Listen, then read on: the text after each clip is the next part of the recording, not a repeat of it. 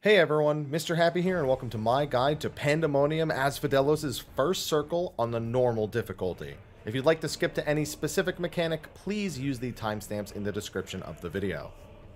The boss you'll contend with here is Erithonios. At the start, you'll have plenty of time to get familiar with the basics here. Speaking of which, don't touch the wall. It's death.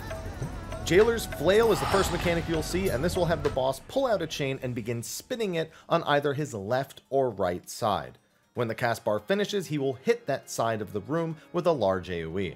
Just stand on the side opposite to the one with the spinning chain. He'll often do this attack twice in a row, alternating each side, so you'll just alternate sides as well. More basics, Warder's Wrath is room-wide damage to mitigate and heal, of course, while Heavy Hand is a tank buster. Just keep an eye on these and respond accordingly. Erithonios also has Pitiless Flail, a line AoE he'll aim at a player other than the current tank. If that player moves, the AoE will follow, so it's easier to just let everyone move away from you if you're the one selected. When the cast bar finishes, anyone hit will be knocked back. Knockback resist does work on this, but otherwise stand close to the boss so you don't get flung into the wall. After Pitiless Flail is True Holy, which is just split damage, so group up and heal like you would for any other split attack. Now with the basics done, Erithonios has two major mechanics he will alternate between for the rest of the fight. The first is Intemperance. This will mark every player with either a fire or ice debuff, overloading them with that element. The arena will also be split into 4 quadrants with a thick cross AoE between all of them. Each quadrant has a pillar of elemental cubes. One by one, starting from the bottom, the pillars will explode and hit their individual quadrants with that element. Your goal is to just always get hit by the opposite element. If you get hit by the same one, it'll overload you and be a bad time. Marked with fire, get hit by ice, and vice versa. You can also freely move around the room before the explosions go off too, so don't feel confined to one part. However, if you are on the cross that separates the quadrants when they explode, that will be instant death. The second big mechanic is Shining Cells. This will do sizable damage to the entire party, while also reducing the size of the arena to a circle. That circle will then be divided into several sections. These sections are either light or fire aspected, and you can tell just by looking at the floor. Whenever the boss casts Ether Chain, his next ability, he will be surrounded by either fire or light orbs. When the spell finishes casting, all sections that are the same element as the orbs will explode and damage anyone inside of them. Simply put, stand on the section that's opposite of the boss's orb type. It can be the same element multiple times in a row too, mind you, so don't just keep reversing on a whim. Just look at the orbs. After a couple of Ether Chains, Erithonios will instead use Ether Flail. This has the orbs from Ether Chain while also performing a Jailer's Flail. All this means is you need to stand on the correct section based on the orb, but on the side of the boss where he isn't flailing, so not much more than you were doing before. After doing some Ether Flails and a Pitiless Flail, the boss will use Slam Shut. This ends the phase and does big damage to the party, so just mitigate this for sure. From this point on, the fight is just on repeat. The only real addition is a Jailer's Flail during Intemperance's third element explosion. This is actually kind of a bait, though. The flail will not go off until after Intemperance fully resolves. But it's designed to kind of get you to panic and attempt to swap quadrants early and then you get caught in between. Just do your element mechanic like normal, and then dodge the flail after this. There's plenty of time. From here on, though, just keep repeating everything until Erythonios is defeated, and you're all set. Thanks for watching this video. Be sure to like, favorite, subscribe, and share, and stay tuned. We have the rest of the normal mode guides on the way, and of course, we got some Savage guides coming when that comes out in a couple weeks. Anyway, I'll see you in the next video, and until then, take care.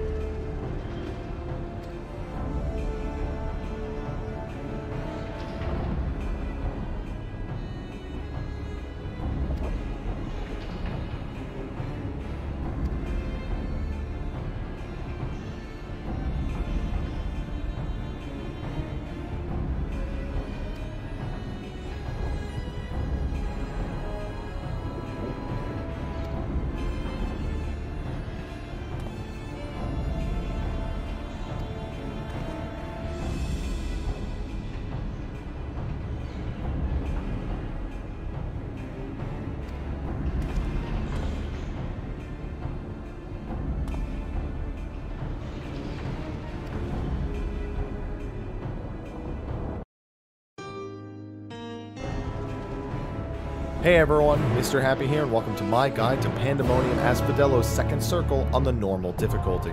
If you'd like to skip to a specific mechanic, please use the timestamps in the description of the video.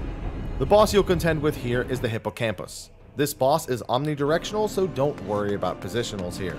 Take note of the raised platforms and grates around the room, as you will need those shortly. Finally, don't touch the wall. Fall back. As the encounter begins, you'll need to know some basics. Murky Depths is a room-wide AoE, and Doubled Impact is a shared tank buster.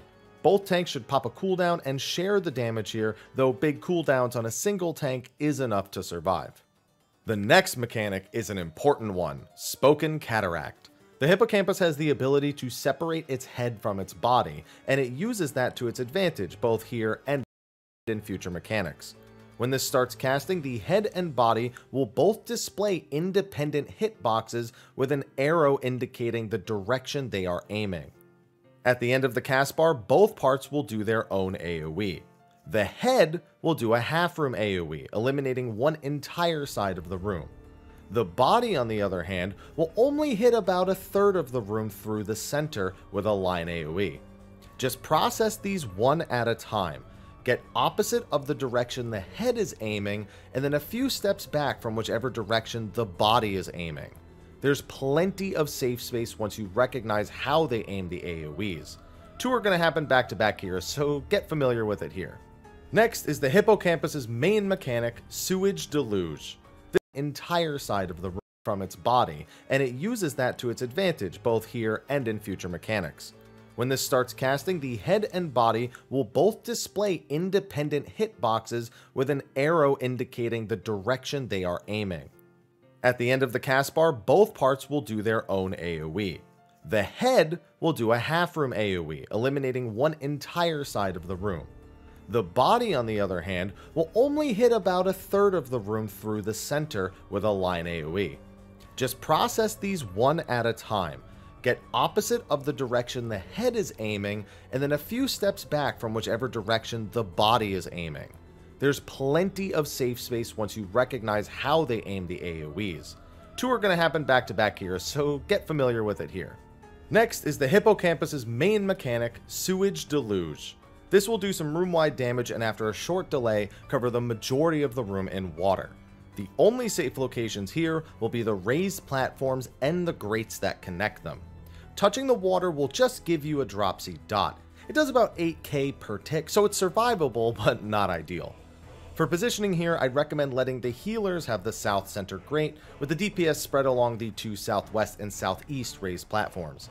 Tanks can use the north connecting grate and those raised platforms how they choose. It's not mandatory to set things up this way, in fact there's definitely some platforms and the grates that connect them.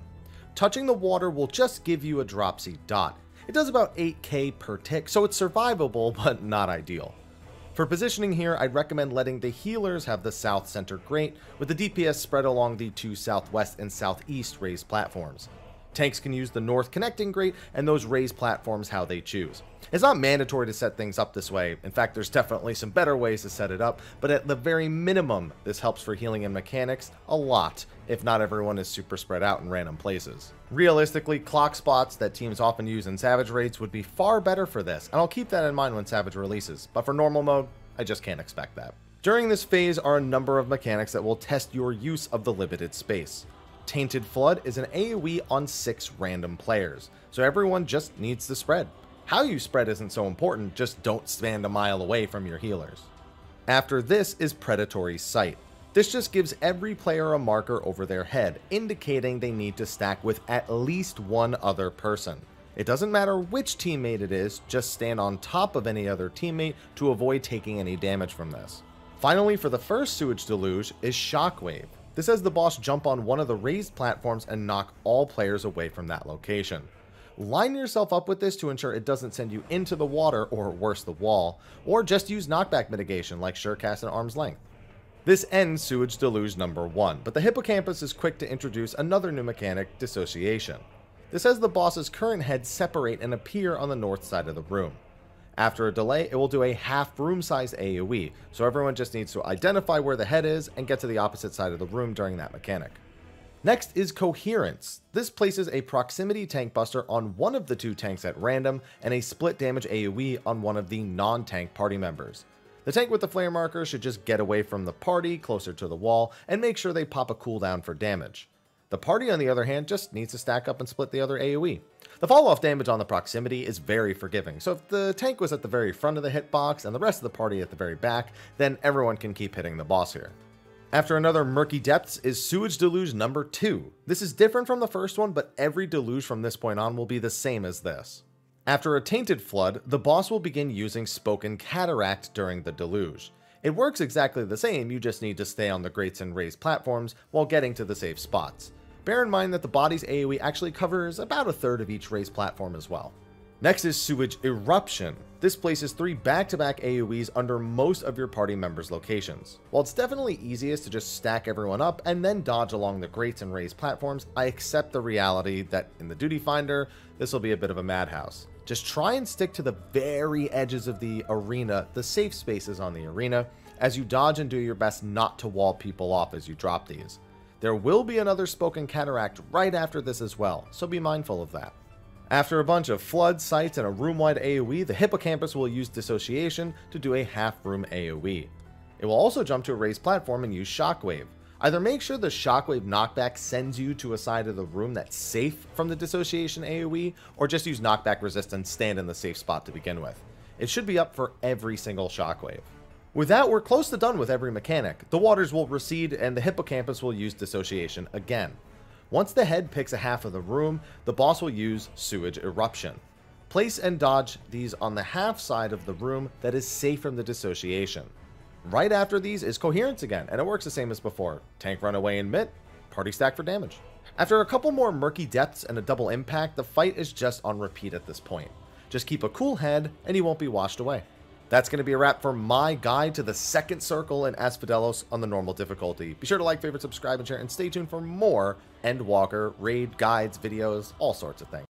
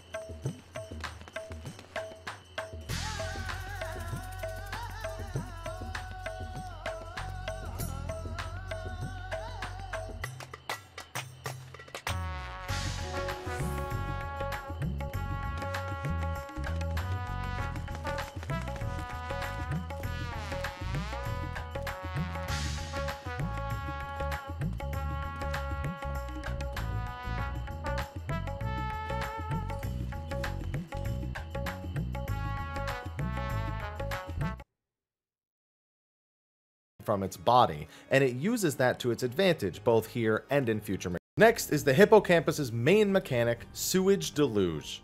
This will do some room-wide damage and after a short delay, cover the majority of the room in water. The only safe locations here will be the raised platforms and the grates that connect them. Touching the water will just give you a dropsy dot. It does about 8k per tick, so it's survivable, but not ideal. For positioning here, I'd recommend letting the healers have the south center grate, with the DPS spread along the two southwest and southeast raised platforms. Tanks can use the north connecting grate and those raised platforms how they choose.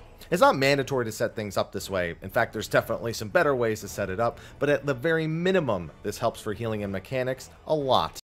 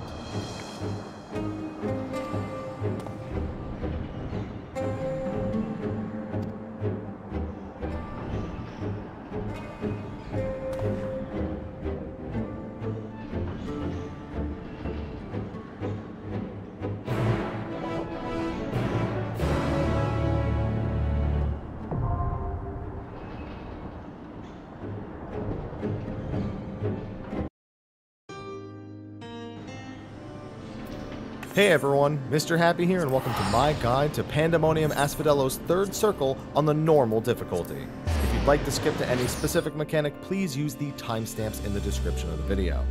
This encounter will see you face off against an ancient phoenix, or phoenix? The phoenix.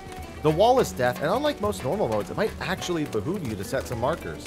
You don't need them, but having cardinal directions marked around where you see here should help a ton. Also, assign each tank to be responsible for 2 cardinal directions, like to have the main tank responsible for north and east, and the off tank responsible for south and west, and we'll explain that later. The start of the fight will immediately introduce the Phoenix's experimental fire plume mechanic. This attack has 2 different possible outcomes depending on what animation the Phoenix uses. Now if you see a single giant ball of fire come out of the Phoenix, then it means the center of the room is dangerous, so get towards the edge. If you see a swirling circle of smaller flame balls, that means it's going to be rotating AoEs that start on the outside and end in the center of the room. It's a fire plume mechanic. This attack has 2 different possible outcomes depending on what animation the Phoenix uses. Now if you see a single giant ball of fire come out of the Phoenix, then it means the center of the room is dangerous, so get towards the edge. If you see a swirling circle of smaller flame balls, that means it's going to be rotating AoEs that start on the outside and end in the center of the room. It's optical sights from Cruise Chaser if you've ever done that fight before essentially. The first 2 attacks in the fight will be one of each of these in a random order. After that, the Phoenix teaches you its basics. Scorch Exaltation is a room-wide AoE, and Heart of Condemnation is its tank buster. This actually targets both tanks, and it's an AoE, so they should stand near the front of the boss, but away from each other, and both pop a cooldown. Next is one of the Phoenix's most important mechanics, Darkened Fire. This will summon 4 Darkened Fire adds in a square pattern near the center of the room. Shortly after this, the Phoenix will mark 4 players with numbered Brightened Fires, hitting them one at a time with these AoEs. To kill the Darkened Fires, you need to hit them with a Bright Fire AoE. This is one of 2 points in the fight that has a decent potential to wipe the party. If a flame is left unkilled, it deals massive room-wide damage, and if 2 survive, it's definitely a wipe. To make things easy, have players stand on the cardinal markers that we set at the beginning near the center of the room. These spots actually hit 2 flames instead of 1, so the room for error here is much higher than assigning 1 player to each flame. Don't worry about lining up the number of your flame with the number of the marker. Just make sure as many bright fires are between darkened fires as possible, and unless something goes horribly awry, you'll be all set. If one is missed, pop every shield and mitt you have immediately to help ensure survival.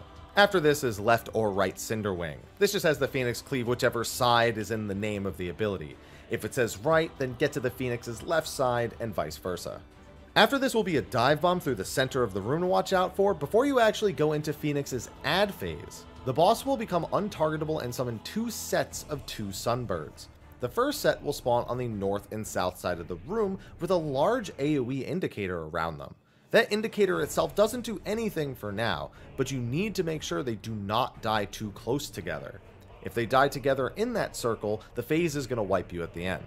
Have your assigned tanks pull them slightly away from the starting point and kill them off. This is what we did the assignments for earlier. The adds do also do frontal or rear AoEs to look out for. Dodging them's easy, but bear in mind they can't be moved while they're casting those skills, so if they're not in a great position, don't overkill them while they're doing it. After you kill the first 2, another pair will appear on the east and west side, which you can handle the same way. All the while, there is some room-wide damage going out on occasion, and honestly, the tank autos here are nothing to scoff at, so make sure no one's health slips while you're taking care of these adds. Defeat them all before the Phoenix's gauge fills to full. Once all 4 are defeated, the boss will use Flames of Undeath, dealing some party damage and resurrecting all of the sunbirds. If there are any too close to each other, they will give the boss damage stacks and fill the gauge, resulting in a wipe. Just don't let that happen. Then survive the Phoenix's Dead Rebirth AoE and move on to phase 2. For the rest of the encounter, the Phoenix will be surrounded by its 4 fledglings that were revived after you killed them. These will fire attacks very frequently at the second tank, so be prepared for them to take damage for the rest of the fight. Pop short cooldowns such as Heart of Corundum and Holy Sheltron as frequently as possible. The next new mechanic is Fledgling Flight. The 4 fledglings will stop attacking the second tank and one by one appear in the arena. They will then do conal AoEs in the same order they appear. To dodge this, get behind wherever the second fledgling appears, and after the first one goes off, get to the newly created safe spot. Super easy. At the end of this will be Experimental Char Plume. This is just a spread AoE on every player, so spread without being hit by the remaining conal AoEs. Next up is Devouring Brand. This summons 4 line AoEs from each cardinal side of the room that gradually merge towards the center. When they all reach each other, they will briefly expand before dissipating a few seconds later. Just don't stand in any of this. There's fortunately no other important mechanics that happen as you're doing this, so it doesn't matter which quadrant you go to. Right after the first Devouring Brand is Searing Breeze. This will just drop 1 AoE under every player's feet. Later in the fight it will begin dropping 3 back to back to back, however, so be prepared. After this you've seen every mechanic, they just get remixed together in new ways. Char Plume will be followed by one of the 2 Fire Plume mechanics, and the Dive Bombs are going to be accompanied by spread AoEs as well. There will also be more Darkened Fires, as threatening as the last, and these always come right after a Devouring Brand. It's likely because of positioning that many people will be standing together with bright fires and there might be a bit of confusion, but just make sure that at least one person is at least hitting 1 flame, or better yet, that people are in those double up spots, as many of them as possible, and this shouldn't pose any issue. Just keep repeating everything until the Phoenix falls for good. Thank you for watching my guide to the 3rd circle of Asphodelos on the normal difficulty. Be sure to like, favorite, subscribe, and share, and stay tuned. We'll have more Endwalker content coming aplenty for you to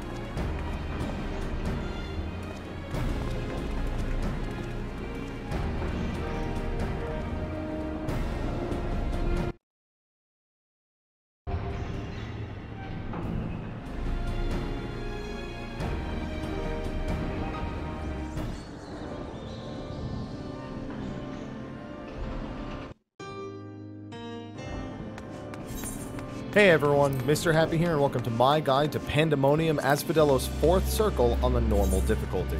If you'd like to skip to any specific mechanics, please use the timestamps in the description of the video. This encounter will see you face off against Hesperos to some heckin' good tunes. Just note that the wall is dead, and we can actually get started. First are Hesperos' basic skills. Elegant Evisceration is his tank buster, and it's actually AoE, so stay away from other players with this. His room-wide AoE is Decolation, so just keep an eye out for that, especially with some other attacks that also do room-wide damage. Shortly into the fight, Hesperos reveals his primary mechanic, Setting the Scene.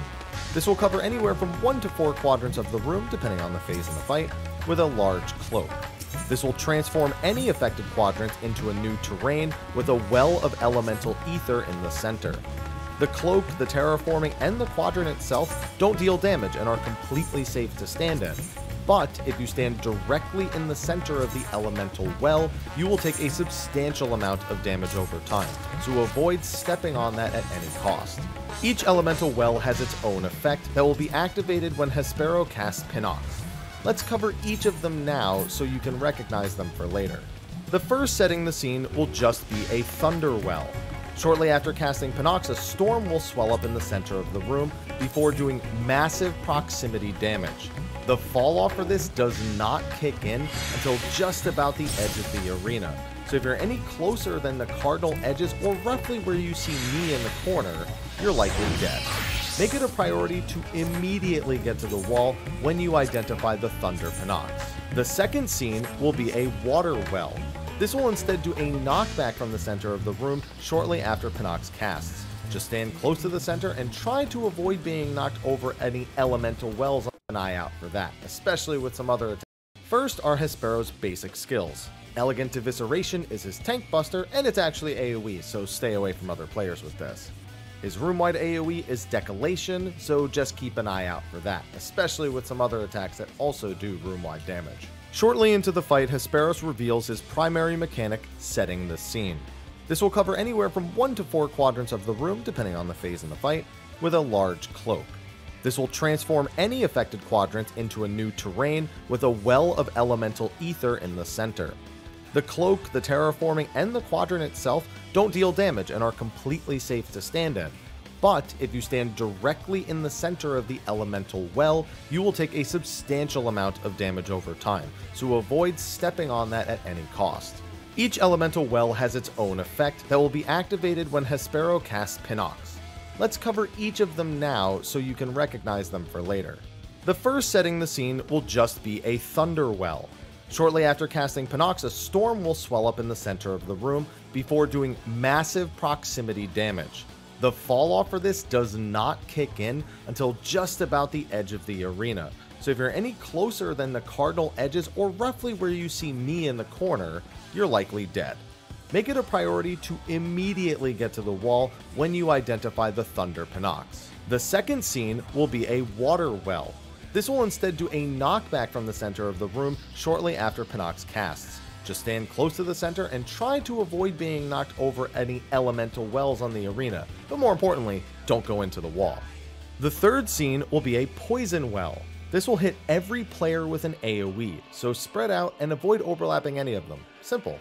And the final scene is a Fire Well. This is a split damage AoE, so stack up for the damage. Early in the fight, you will just get one scene to deal with, but eventually you'll have 3 or 4 on the arena at the same time. When this happens, you'll need to watch which well activates when Hesperos casts Pinox and then react accordingly. There is some semblance of a pattern here, and we'll cover that later in the guide. The start of the fight will see a Thunder Well, a room-wide AoE, and then a Water Well. After the Water Well, Hesperos will use Hell Skewer. This is just a line AoE in the direction Hesperos turns, so get away from it. After a couple more attacks, you will get 3 scenes set up at once. 1 water, 1 thunder, and 1 poison. Remember, you can stand in these squares, so don't feel confined to the untransformed one. Here you'll need to pay attention to which well activates first by watching the animations. It will always be either a thunder or water well first, followed by the poison well, and then the remaining one. You just have to do these mechanics one by one. There will be some hell skewers here and there, just be mindful of those. The next mechanic is Blood Rake. This does some damage to the entire party and grants the sparrows access to one of 2 skills. Blown coils will come first and summon 4 meteor markers that each require at least 1 person to stand in them or they'll blow up on the entire party. You'll notice that they have the different role symbols for tank, healer, and DPS, and that they also have a red X going through them. This means that any player who matches these roles should not stand in that tower, as they will take significantly more damage and get a vuln stack if they even live. So DPS stand in either the tank or healer towers, and tanks and healers take the DPS towers. The other mechanic will come a bit later, but it's Blown Bursts. This summons 8 orbs that each tether to a different player. These orbs also have those role symbols with the X's through them, and tether to a player of that same role.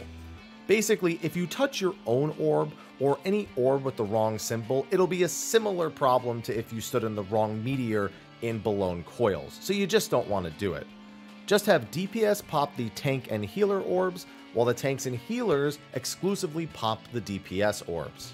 When you do pop an orb, it will deal significant damage and give you a stack of Thrice Come Ruin. It's okay so long as you have enough health to eat more than a single orb, but if you eat 3, you'll be killed after a short delay. So long as the DPS handle the tank healer orbs and the tanks healers handle the DPS orbs though, everyone should have a clean 1 stack each. After the first Blood Rake mechanic, Hesperos will begin using Shift. This attack will be accompanied by a cardinal direction in the name, such as Westerly Shift or Easterly Shift, and a symbol will appear at that same side of the arena as a visual indicator.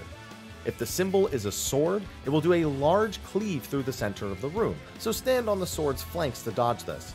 If the symbol is a cape, it will do a massive knockback, able to be resisted, but significant all the same. If you do get knocked back, ensure you stand close to the cape and aim towards the center of the room. You will do 3 of these back to back the first time, and the third one will be random between sword and cape, so be wary of this. After the other Blood Rake mechanic,